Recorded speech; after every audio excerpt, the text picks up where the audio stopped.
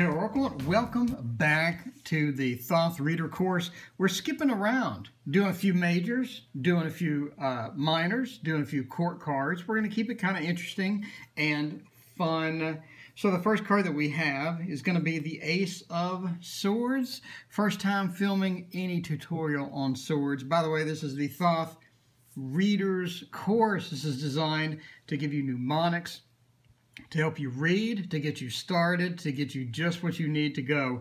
Now, if you need a thorough course, many other YouTubers have done great jobs. Link in the description to one course where the guy has like an hour per card. So we're not going to do that. We're going to get you reading. So the first sword that we have is going to be the Ace of Swords. Easy way to remember this is the crown, sort of like the light bulb when you have a new idea, new inspiration. Because the Ace of Swords is all about that inspiration. It's about new opportunities. It's time to pursue those new opportunities. Inspiration, it's time to get particularly passionate about something, time to champion that cause. It's time to get out there and have that inspiration. So it's an extremely positive card, and it tells you to get that bright idea, to get that something that you're passionate about, and to look at it as a new opportunity. So as far as symbolism goes, we have the crown up top. So the mind has gained sort of a bright idea, right? I have something that I didn't have before. I have that new inspiration. I have that new idea, that new bright thing in my life, and I want to pursue it. And this is something that I want to pursue. So again, that's the bright idea and the single sword, the Ace of Swords. So as far as meanings, again, we're talking about the new perspective, new ideas, the inspiration, original thinking, creativeness. It's all about that. It's all about getting that done. So how would I use that, for example, in a reading? So you remember the last cards we had talked about the intuition behind the veil. So we have intuition has provided us with new inspiration or a new idea to go pursue. This is something that we want to do. It was given to us as something sort of handed down. The new inspiration, new idea, and everything is going to be great. So we're going to definitely go pursue that, and that's going to be something that is on our mind. Maybe we have the new inspiration, the new idea gave us a journey that we want to go on. So this sort of corresponds with the Fool, right? The feet are up in the air. He's doing that giant leap. So in other words, if you have a romantic reading and they're asking, hey, what do I do about my new interest, my new love interest? Should I pursue them or not? You definitely have a new inspiration, new idea is definitely coming forth, and you're going to need to take that leap, right? It's going to be advisable to take that leap. All things are going into the heart. The dove, the butterfly, all things are going into the heart. You have what you need. You're going to get going, and it's time to make that leap, right? It's time to leap into that new relationship because of this new inspiration. Something unique is going on here that you did not have before. So we have the Magician, for example, talk about the lines of communication, master of the tools. All his tools are floating around. He's a master of the tools. Combines heaven and the earth, sort of a thing. Now, the new inspiration has provided you all the tools that you need to pursue that goal, to pursue the work interest that you had. You're wanting to get a raise at work. Maybe it's time to ask. Maybe it's time to open those lines of communication. The new inspiration has got you what you need and has opened up things, possibilities at work that didn't exist before. The new ideas. Everybody likes new ideas at work, likes to tweak the job, likes to tweak the procedures to make them even better, right? So we have reversed. Now we're talking about maybe not so expired, maybe not so inspired anymore. We've lost that inspiration, we've lost that spark, we've lost that new idea, and it could cause us to have issues, right? This could bring about issues with relationships. Maybe that loss of new ideas, loss of inspiration is occurring in your relationship with your significant loved one or your husband or whatever. So that could be affecting the relationship. You may have a clouded mind. Now you'll notice instead of that bright idea up top, now we have the clouds up top. So when you see this and you see those clouds up top, maybe everything is sort of clouded. Maybe now we have this clouded situation to where it's not going to be as clear as what we had before. Maybe you need to reverse that and try to get that fixed as well. So this goes back also to the Lenormand card, right? The Lenormand card, you remember from that course where we talked about the clouds. So we have the clouds in Lenormand. We could have a situation where we have one of these, right? So that's sort of cloudy here and cloudy here. So it's clouded a bit. The clouds are up top. This is not an optimal situation for your relationship. It's not optimal for your job. Maybe you're stuck in a rut going the same old the job. But reversed is not good. You've lost that inspiration. You've lost that loving feeling. You know, song. Cue the song. So now it's becoming problematic for you. So that is the Ace of Swords. And the next card is the Two of Swords, otherwise known as peace. Now, an easy way to remember this is the peace sign. So you have the peace sign, the two fingers going up right over the swords. And the peace sign is telling you, hey, yeah, maybe it's time to balance things out. We are Moon in Libra. Maybe it's time to balance this out a bit. Maybe it's time to bring about bring about that harmony and bring about that balance back, greater peace, and get that harmony back. Another definition of the card that I've seen is sort of two paths on the road. So you have a fork in the road and you're trying to figure out which one to do, and you're sort of indecisive, right? Analysis paralysis. You don't really know which one to do. So I've seen both of those, very different meanings on the divinatory meanings of this, but basically most say it's about getting that balance back. It's about getting the peace restored. It's about getting the sympathy back, getting rid of some of the sorrow, unselfishness, being okay with everything. So we have that definition as well for peace. But again, the easy way to remember, obviously, is going to be the peace sign. Now, we have a blue rose here, and we have two swords penetrating it. So we've already seen the fighting has begun. The swords have clashed, but the rose is in between. It's sort of holding the swords captive, right? It's holding them hostage. It's saying maybe it's time to relax a bit. Maybe it's time to peace out. Maybe it's time not to fighting. Maybe it's time to find that peace and that harmony. Now, again, you could be looking at a situation to where you're indecisive and you can't really figure out where to go. So, back in the Rider-Waite, we have the blindfold. It not only is it peace and the arms crossed type thing, but the swords are crossed instead of the arms, and we have that same type of pattern as well. So the Libra brings about the balance in this card. It's very important, and the Moon brings sort of the feminine, the intuitive side as well. So we have that combination going on within the card. But just for reading and definitions, just remember peace and the peace sign. We have another card, truce, coming up, which is going to be a little bit different. So let's go for that now. Let's go for that. So you remember the Emperor. The Emperor is upside down, using that abusiveness of the Emperor upside down, right? Using that a bit too much authority, a bit too authoritative, a bit too demanding type thing. And we need to change that and make more of a peaceful situation. So this being upside down, Emperor has a lot of power, Emperor has a lot of influence, and he's using it to his advantage, sort of a trickster in many of the book definitions, and we need to stop doing that and find peace and harmony with that as well. But if you have it upside down, could be a situation to where you're not stuck in the road, you don't have that indecision, and you've already chosen a path, but it's a bit of a hasty decision, right? It's a bit too quick of a decision. It's not exactly going to be the best decision, and it could be the end of peace. It could be the end of talking. Maybe everything is going to crap, and you're getting sort of this selfish, type of feeling coming in. And you could have overload as well, right? could have a bit too much on the plate, and instead of peace, we have sort of a disruption. So peace upside down is that peace sign upside down. It's never going to be a good sign. It's going to be something that we want to avoid.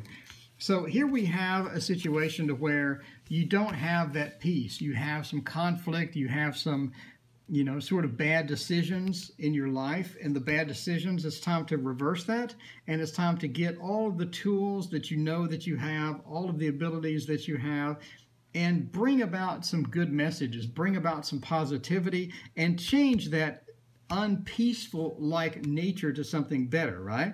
As well as you could have that intuition coming back as well. We're going back to the intuition card, and we could use that intuition to bring about the peace. So we need to bring about the peace. It's not here. We could use our intuition. We could use our sort of the feminine nature to bring that about, a little more calmness, a little more relaxing, no more anxiety type feeling. So we have an opportunity here to bring about the peace that's not here. So again, the Two of Swords, Moon in Libra, and peace. And the next card we have is the Three of Swords. As you can tell from the Rider-Waite version, this is not a good card. You can tell, I mean, look at the, hang on, I'm going to rant here. I so love the Thoth. Look at how this card compared to this card. Look at how much easier it is to read the Thoth deck than it is the Rider-Waite, right? Look how easy this is. You can tell it's a negative card. It's very dark. It's very dismal. You have this shredded rose. The rose that we've had in the previous card has been shredded by this, and this sword. Look at this sword. It's a damaged sword that we had from the ace. The ace sword is damaged. At least not looking good. You can see the pattern is the same. It's not looking good at all. This is terrible, right? And this card is called Sorrow. Now, an easy way to remember this is I want you to think of this rose. I want you to think of the rose being sawed. Sawed, rose, sorrow, right? Kind of goofy. All mnemonics are goofy. The more goofy it is, the better. The more weird it is, the better. We're going saw. All these swords are sawing this rose. Sawing the rose. The sword is damaged from the ace. This is a negative card. This is sorrow. This is heartbreak, right? You could have loss, you could have separation, could be the end of a relationship, obviously, could be the end of a relationship. But just remember, the rose is getting cut up and sawed. Now, astrology is concerned, we got Libra, but we have Saturn over here. Saturn is not going to be very kind to Libra, right? So the Saturn is just sort of is messing it all up. We have that sorrow feeling. So what does it mean? It means unhappiness. It means all the things that you've tried to avoid, that you've not wanted to deal with, is sort of being shoved into your face, right? It's called sorrow for a good reason. And the sorrow as well is called Lord of Sorrow, whatever. It's Saturn in Libra, and Saturn is sort of just doing a job on Libra, right? Saturn is not being kind to Libra at all. And that balance that was Libra, that was coming from the card before, is trashed. So sorrow is everything negative. It's everything you don't want. It's the heartbreak. It's the fears that you have. It's all the negative things that you can keep. Maybe someone was abandoned. Maybe someone is consumed with their fears. You know, it's just overall negative card. And again, look how beautiful a depiction of negativity you have here compared to Rider-Waite and any other deck. This one beats them all. This one rules them all. Very negative, very feeling on here. So how are we going to use this in a reading? So we have this situation to where we did not use our intuition, and it's brought sorrow, right? So we have someone asking us, hey, I had this guy that I was in love with, and, you know, something weird happened, and he just left. It's a matter of we didn't use our intuition in that case. Our intuition should have seen that sorrow coming. In not using our intuition, we did not see that coming. So it sort of took us by surprise, right? So it could be a thing to where we tried, you remember peace from the last card, we tried a peaceful situation, but it didn't work out. The peace wasn't there, the conflict stayed, the peace sign, peace out, the peace sign over the, so the peace sign didn't quite work out, And now we have sorrow. Now we have heartbreak. Now we have abandonment. Everything sort of just went to crap, right? The Saturn in Libra is taking its toll on us. It's not a happy card. It's not a happy card at all. So it's made a world of sorrow. It's made a bunch of things that we're not happy with. And that lack of peace didn't do it. So what if we turned it upside down? Could be looking at the end of the sorrow. Could be looking at the end of the sorrow and the beginning of the peace, right? Or maybe the end of the sorrow and the beginning of a new relationship. Here we have a man. Maybe we have a new relationship on the horizon. Could be looking at the end of sorrow, and everything is going to get better, and we're going to get new inspiration. Do you remember the new idea? We have new inspiration coming, and that's so exciting, right? Because you have this negative card, and I highly encourage you to use reversals, because you have these horrible cards in Thoth, and you reverse them, and it's sort of bringing an end to this horrible situation and bringing about new ideas, new inspiration. And it's really exciting. I mean, it's sort of like the ace, you know, sort of the handle is getting restored. The sword is becoming a new sword again, you know, becoming a new sword again. And now we have that inspiration back, and everything's going to recover. Everything's going to be okay. So in a reading, this would really be a great combination of cards. So again, we have sorrow. And the next card that we have is truce. Now, truce, easy to remember. The truce, I believe it was called the Christmas truce, shaking hands, shaking hands. So it's easy to remember this card because we have two hands shaking, followed by two hands shaking. So we have that cross, right? And if you look at it sideways, you can see, let me put the cross back on the screen. So we have that cross. Always remember the cross, the two shaking hands, cross, and that's a truce. So let's remember something totally different than peace. Peace is a resolution, sort of a resolution from it. Truce is a rest. The conflict is still going on. The conflict could still be going on, but we're taking a rest. We're taking a break. We're taking a rest from this conflict. We're taking a truce. Now we have Jupiter over Libra. Libra won't go away. Libra's a good sign, I'm just saying. But Jupiter is sort of getting that balance and bringing it about, maybe too much at once. Maybe too much. Maybe it's fake. Maybe it's a bit not as realistic as we're ending the conflict. You're not ending the conflict. You have a truce. It's a temporary truce, right? It's not going away, but you're going to get a rest. So if you look at this, you'll notice we have a T, you have another T, and then you have another T. So we have a lot of T's. Easy to remember the T's and the handshake cross. We have a rest. Again, rest. A rest from the conflict. It's not a resolution. It hasn't gone away, but we have a rest. Taken time out from it, right? So imagine if we had a bad relationship. Imagine if the relationship went sour. We had sorrow, and now we're looking at the future, right? My husband and I, my boyfriend and I, we have nothing but problems. We're always in conflict, a bunch of sorrow. Can you tell me what's going to happen? Well, we have a truce. We have a truce from that conflict. Maybe the conflict isn't going to last forever. Maybe you're going to have a rest from the conflict. Work everything out. Is it going to be a resolution? A complete resolution? Is it going to be complete peace or complete wonderfulness or anything like that? No. No. It's a rest. It's a break. You're getting a break from that sorrow. But be aware that it's not over. This is not a conclusion. This is simply a rest. Something is not resolved, but we're going to have that rest. And that's important here, right? So we have a lot of readings. A lot of times we have maybe an abusive mate or something like that. Now we're going to have a rest from that. Would we prefer to have a peace, a complete peace, peace out? Would we prefer to have peace from that and have a complete closure? Sure. But if we have a rest, that's going to be okay as well. So again, think of the crossed handshake, and again, think of the truce, truce, truce, T-truce, and T-truce. Lots and lots of T's.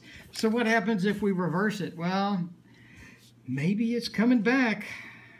You know, hate to tell you, maybe that sorrow, maybe that abusive relationship or something is going to rear its ugly head again. Maybe the truce is over. Maybe that temporary respite, the temporary rest that you had from that bad situation is over. You know, we could have something negative coming back here, or we could have some sorrow. Why sorrow upside down? Sorry. So we could have some sorrow coming back here. So definitely not a good thing. You need to warn them, you know, your querent, that, hey, that rest may be over. You could be looking at everything returning, or at least some of it coming back.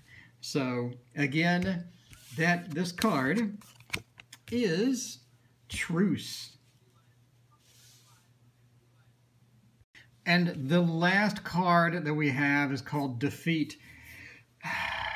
You lost, right? You lost. So Defeat, Lord of Defeat. It's Venus and Aquarius. It's one of those things to where our fear kind of betrayed us, right? Or we had a sneak attack and we were defeated. It's sort of mentally weighing on us. The energy of this card is sort of very unusual. We've lost control of the situation. We've been defeated, right? Basically, your fear has overcome us, and defeat is sort of inevitable. So not a good card. How do we remember this card? Now, this looks like a place that we would put our foot, right? And we have this pattern right here that's sort of a foot shape.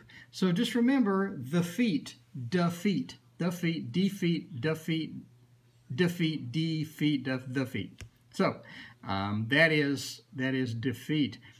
Obviously, not a good card, not something that we really want to, see. How will we use it in a reading? Well, we had that truce, and the truce ended, and after the truce ends, it's not looking good for us, right? Not looking good for the querent.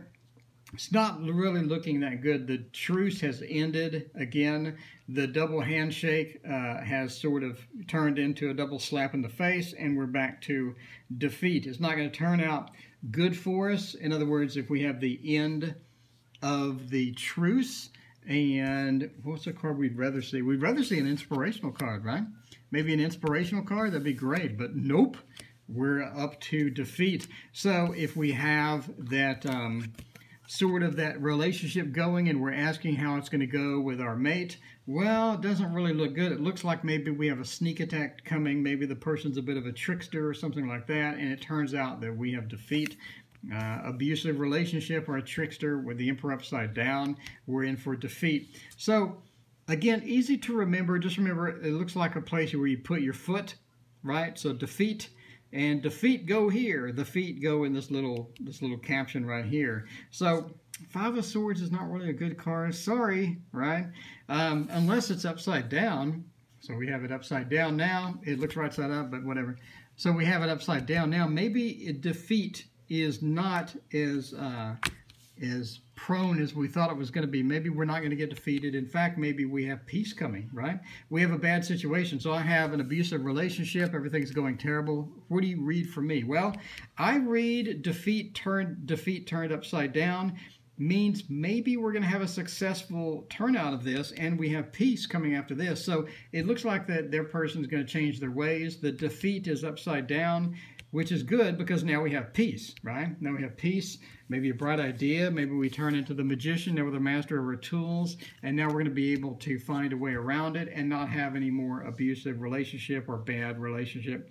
Maybe we use our intuition to see through that, and now we have defeat reversed, and so now we're going to have a winning situation. We're having a court case. I'm going into a court case. I need one card. Is it going to go good for me? Defeat. No, it's not going to go good for you. Whoops. Reversed. Ooh. Now we may have a win. Now it may turn out, right? Defeat turned upside down. Maybe we're going to come out on top. Maybe it's going to be okay. So again, that Venus and Aquarius feel, you know, it's sort of that thing. Negative. Maybe not so negative, but definitely a good card. Just remember the feet go here, is sort of like a place where you put your foot, and you have the foot sort of shape right there. So that is the end of the first of the swords. We blew through 5 cards, and I hope you have learned a lot. Now, I would like to take a moment and thank my patrons. These are people that support me on Patreon and make this video possible. Allie Cat, Annie Lemaster, Crystal McGinn, Janet Littler, KSW, me, and Richard Z. All of you are wonderful and awesome, and their contributions have made it possible for me to make more videos, better quality videos. And if you would like to join the patron crowd, please go to the link below, and I have a link to my Patreon account. Any support would be greatly appreciated, and that would be the end of this video. Thank you for joining. Please hit like and subscribe. By like and subscribing, you will attract more viewers, and more viewers make a more community. And we really are a community. We have several people that have met other tarot readers on here in the comments and have done collaborations and make new friends. And I'd like all of us to be a community and be together in this learning process so we can all sort of show off what we've learned and share and ask questions and things like that. Thank you so much for watching.